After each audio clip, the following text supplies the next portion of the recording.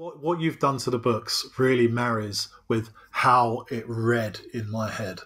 So the emotions, the tone at particular pieces and particular chapters, and the delays between the words and the delays, especially in the funny parts, like the humorous parts, when actually they're just looking at each other because they're a bit confused, and you somehow get that across, whereas another narrator may have just read that and it would have been quite flat.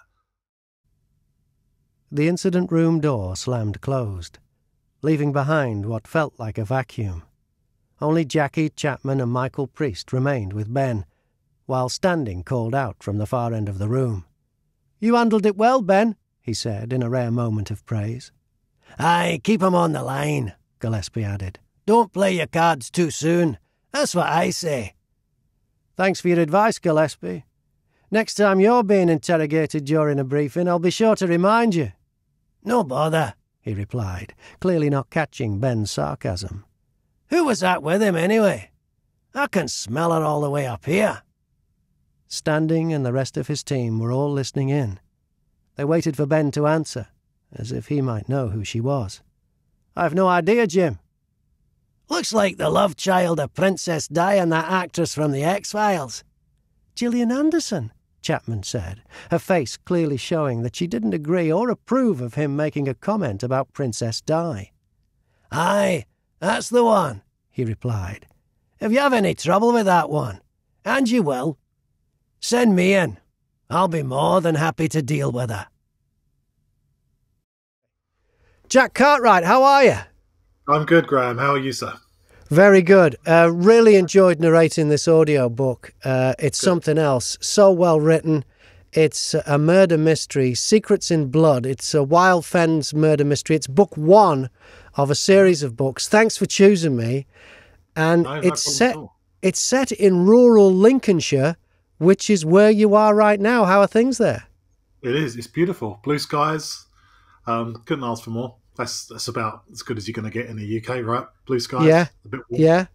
And I can tell from your non-Lincolnshire accent that you're not a local.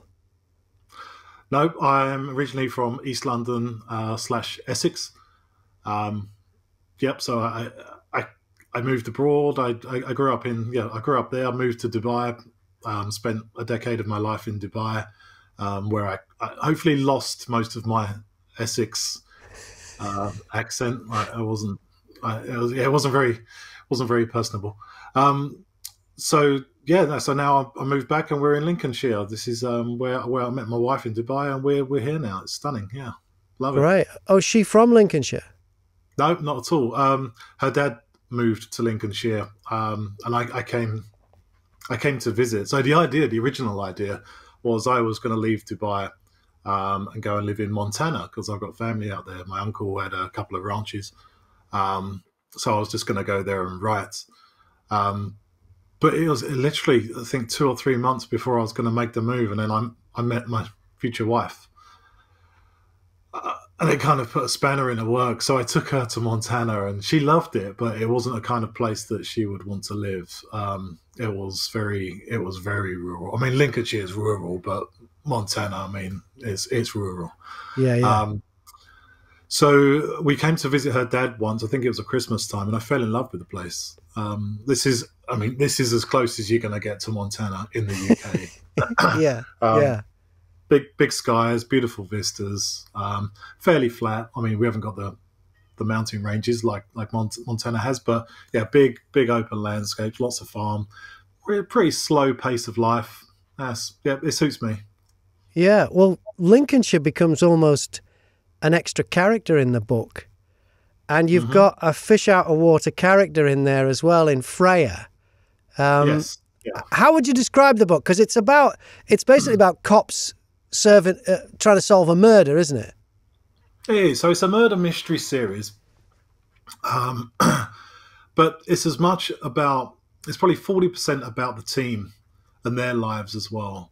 So I enjoy reading murder mysteries myself. I read Jason Dalglish or J.D. Kirk. I love those guys. But it's about the team, right? So detectives, when they're working on an investigation, they don't work their entire lives. They go home and they see their wives, and and they have this life outside of work. So it's about that. I mean, obviously, for the purposes of fiction, I mean, a murder investigation can take weeks or months or even years, right? Um, that makes a pretty long book. So you find that most murder mystery writers will condense that to a week or two. Yeah. But that's kind of just to make stories work and make them swallowable, right? Make them digestible. Yeah. Um, but yeah, so it's as much about the lives of them as it is about the crimes.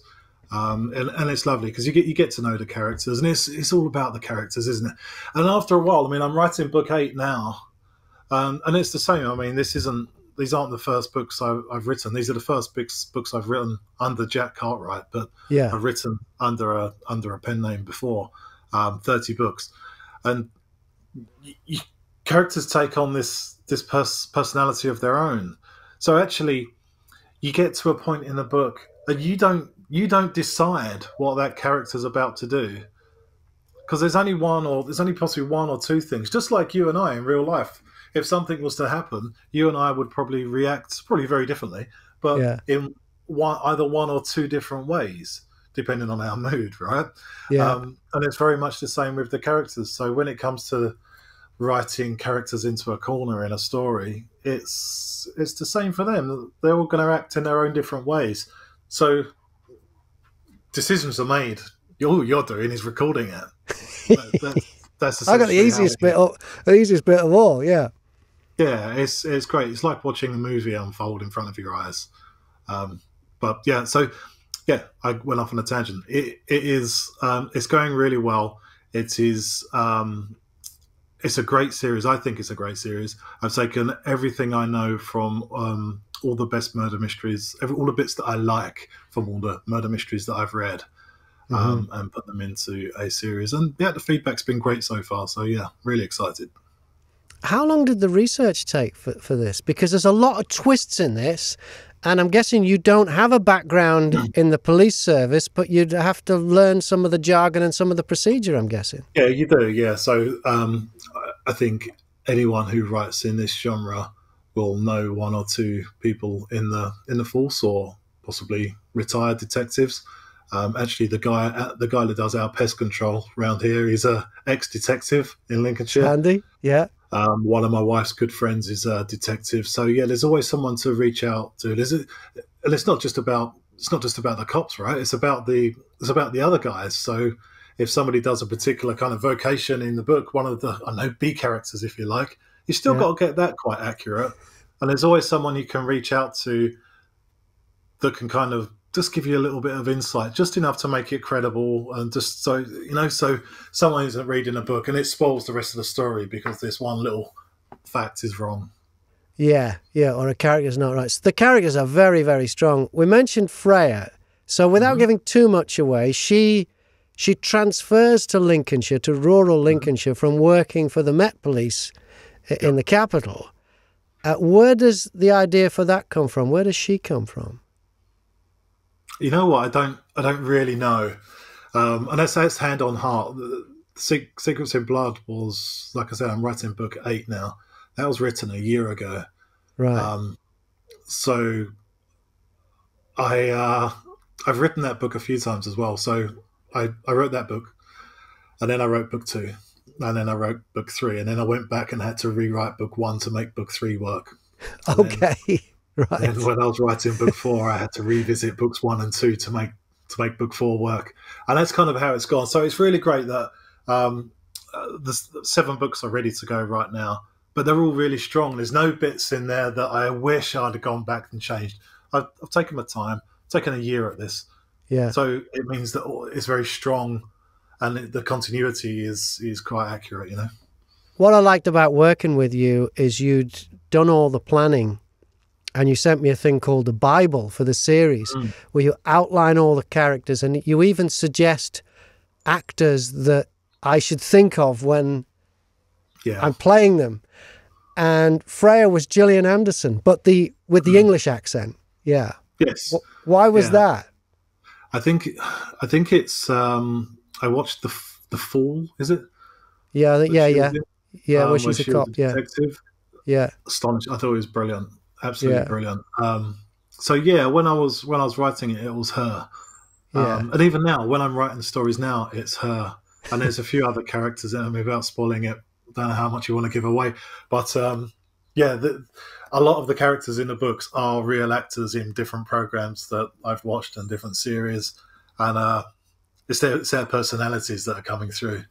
Yeah, that made it a lot easier for me to have a base to start with rather than trying to find the character in the writing. The characters are there in the writing, but as a good shortcut to get up to speed, it was nice having a good foundation there for what each character was. It's interesting you say about Gillian Anderson because my mum has obviously read the books. She reads the books fairly soon after before they've even been proofread. She doesn't care about the typos. She just wants to read the stories. And I was explaining how Freya is kind of, in my head, it's Gillian Anderson. And my mum, she doesn't really watch a lot of TV, doesn't know all the actors. Oh, I don't know who that is, she said. And then I showed her a picture of Gillian Anderson. And she goes, that's who I thought it was. So it's really interesting that actually comes across, right? Yeah, it's really interesting, yeah. It's great. I like the main character. I like Ben. And Ben is challenged by her at first, but he's such a nice, easygoing bloke. He doesn't go to war with her because he's in line for a promotion. She arrives in Lincolnshire and basically scuppers that. But because he's a decent bloke, and he's also got tremendous admiration for her, although she's got her demons, which you explore quite deeply in the book, he kind of goes along with it. And I think that's a nice relationship they've got. It's slightly competitive, but competitive's not the right word. There's a lot of mutual respect there. And from her the other way too. And I really like the way that you did that. So I do like Ben. Yeah. There's a lot of push-pull. And I kind of really wanted that. It's a tough one, obviously, without going into too much details. It's about the relationships between the team as a whole.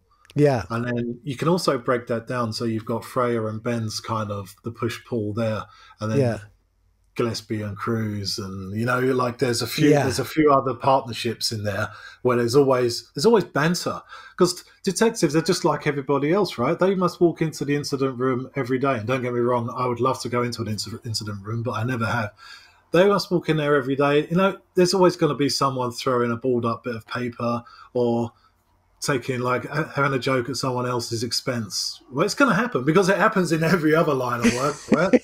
Even in politics, it seems. So it's got to happen. So that's got to happen in the book. It needs to be real.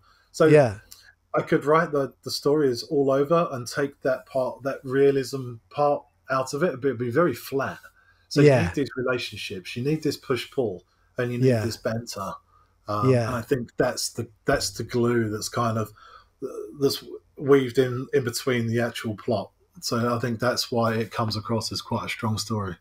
It's quite clever as well, because you mentioned that incident room, and I think anyone in a workplace where you work with different people would relate to the way that is and the dynamic, and how there might be somebody there who's maybe a little bit more competitive or suspicious. I'm talking about Standing here, and I like his character, the way he's a bit of a lightning rod to get the others to take a side as well. And there are people taking sides because he's got a team, and they are competitive with each other, just like people in a workplace. It's really, really well written, as well as the amazing twists in the plot, which seem to accelerate as the book draws to a close.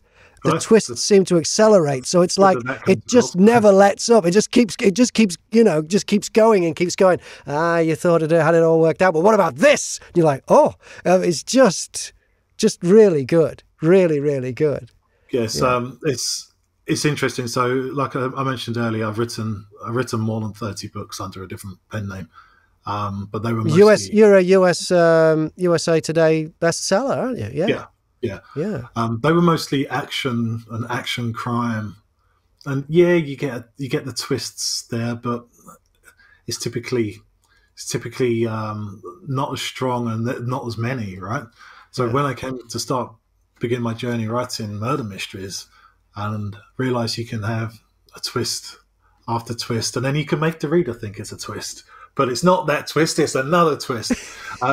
Yeah. It's brilliant. Really, really toying with people. And like, yeah, I mean, and I don't know all the twists are going to happen. Obviously, I plan a lot of them out. Yeah. But then sometimes, like I said, a character does something. Like I will outline a book. I typically, I'll have a structure for a story. I know how I want it to end. I typically write the beginning. The beginning is freestyle, usually, the first chapter. And I build the story from that. And I'll have an outline, and I'll have a detailed outline for the next 5 or 6 chapters.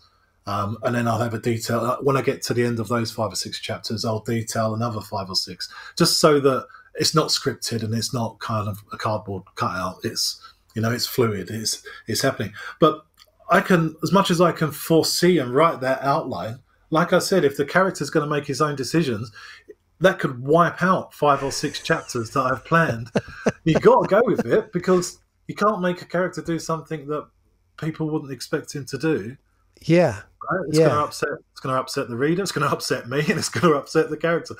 Right? So you have to go with that. So it's all about the characters. It's all about it being fluid, and I think that really helps keep energy. Like you're saying about these twists, it brings these energy. So I can plan out 3, 4, 5 twists.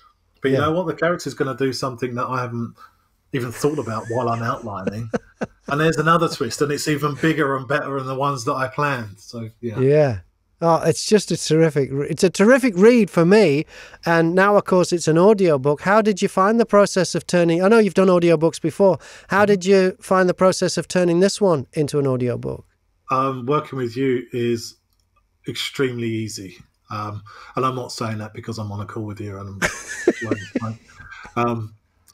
seriously, it's great that you've grasped the characters. And what I find a lot of the time, we've all read books, right? And I would say probably most of us have read a book and listened to the audiobook of that book that you've read. Yeah. And the narrator sometimes... it's the spaces between the words. It's much like, how music, they say that music isn't about the notes, it's the spaces between the notes, right? Mm-hmm. And a lot of the time, I think with a book, the narrator often leaves, it's the gaps between the words. It doesn't marry with what's in your head. Does that make sense? I think so, yeah. Really, I'm trying to explain this without being too fluffy and flowery. What you've done to the books really marries with how it read in my head. So the emotions, the tone at particular pieces and particular chapters, and the delays between the words, and the delays, especially in the funny parts, like the humorous parts, when actually they're just looking at each other because they're a bit confused, and you somehow get that across, whereas another narrator may have just read that and it would have been quite flat. Or they would have overemphasized it and it would have been too much. What I found working with you is what you seem to be reading the book as it is in my head. That's probably the easiest way to explain it. And that's really, really rewarding and really nice to listen to. Well, thanks for that. Right, because we've got another 10 books to do.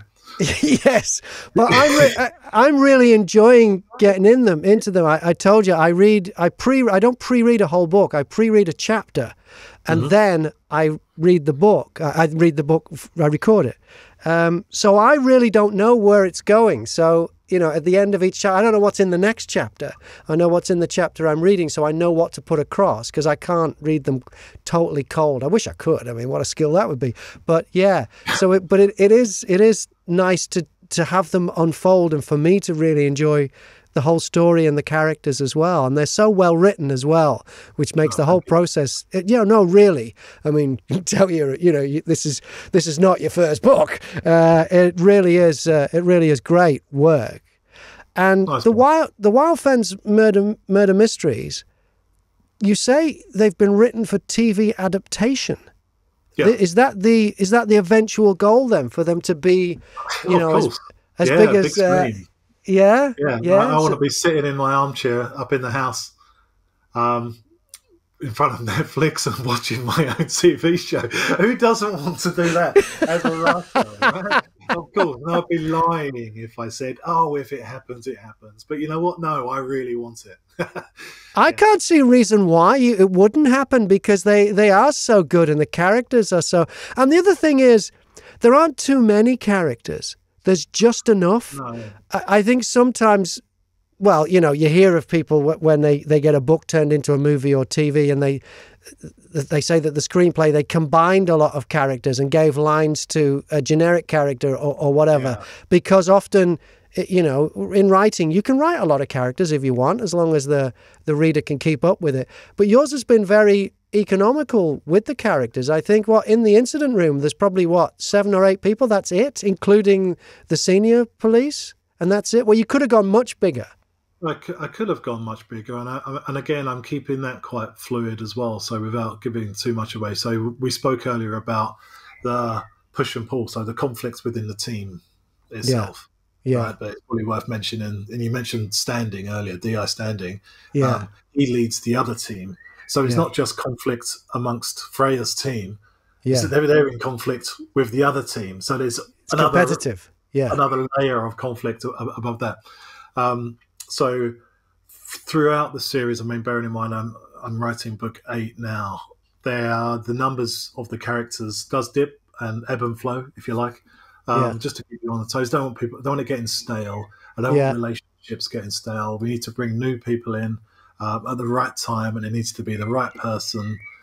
So that's what I'm working on, and just to keep it alive. I mean, there's authors out there with 20, 25 books in their series, and I haven't read all 20, 25, but I'm sure they have to do the same thing. Yeah. I'm sure they've thought about it, and it's a hard thing to bring another character in, like a central character. Yeah. It's a really hard thing, just like it is. I mean, I've run teams. I used to run an IT team for a big architectural company, but when you bring someone else into the team, it's a big thing, because, you know, the dynamic they have to get on, and it's not just about them doing the job, it's about their personality as well. And this is exactly the same. Like I said, it's real life, right?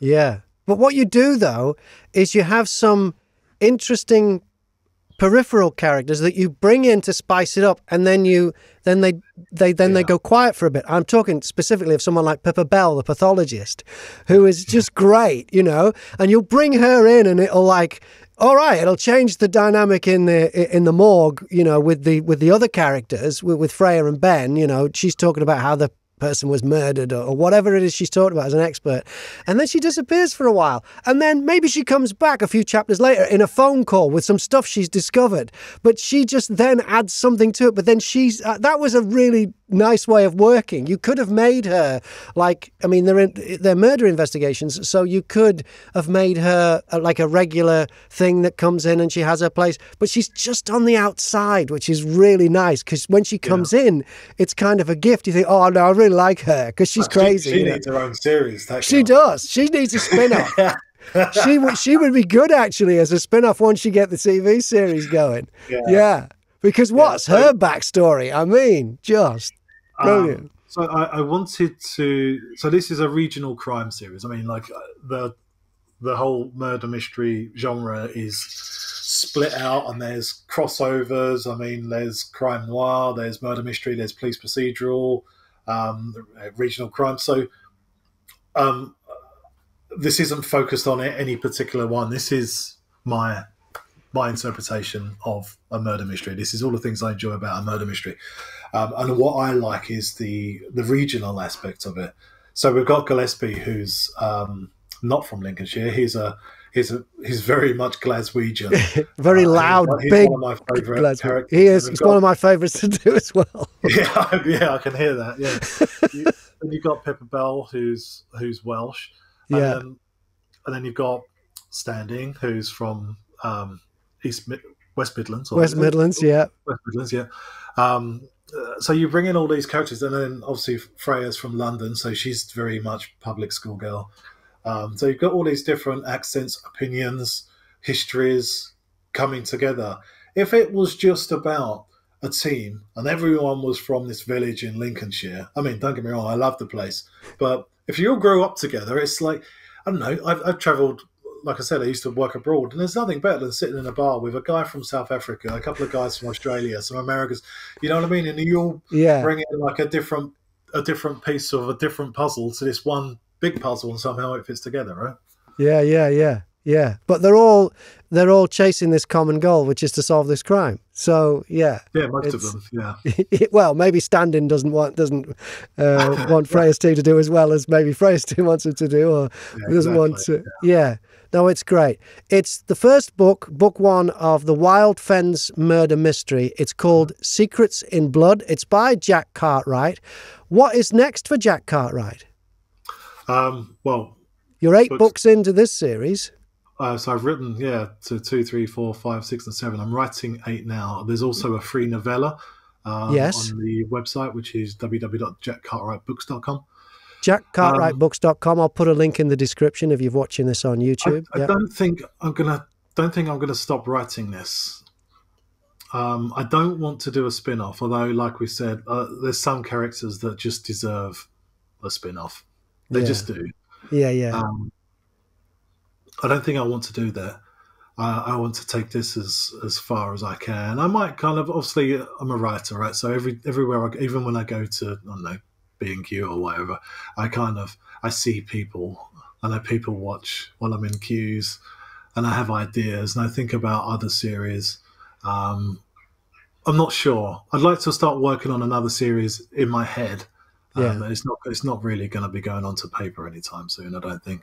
I think this has got a good couple of years in this. I'd like to get this first 10. There's definitely going to be 10 in the first year. Yeah. And let's see if we can do another 10 after that. I mean, if you're game. Oh, I'd love to do them. I love them. I'm just having the best time with them. They're just great. Well, okay, so the first one's called Secrets in Blood. There's the novella, which is that website again to get the free novella. That's www.jackcartwrightbooks.com. And if you are watching this and you'd like a free download of the audiobook, if you're one of the next 10 people to email me, and my email address is in the description, it's graham@macmedia.co.uk, just put free audiobook in the, put Secrets in Blood free audiobook in the description. The first 10 people that do that, I'll send you a code that will let you download it from Audible for free. So if you do that, just put Secrets in Blood free audiobook. If you're one of the next 10 people, I'll do that for you. Hey, Jack Cartwright, great to catch up with you.